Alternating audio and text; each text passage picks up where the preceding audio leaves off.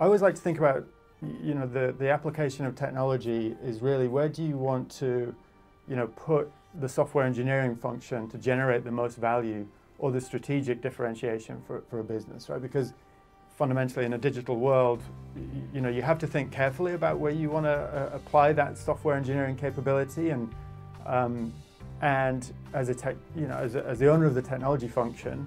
I look at the fact that a portion of the money that we spend every year goes into software, a portion of the money that we spend every year goes into licenses and things that we need to run the business, and then a portion of it goes into what feels like maintenance and fixed costs. So data centers is a really good example where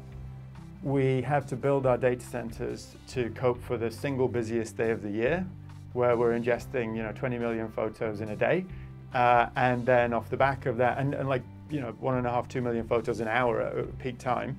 but it's never utilized like that for the rest of the year. And so for big chunks of the year,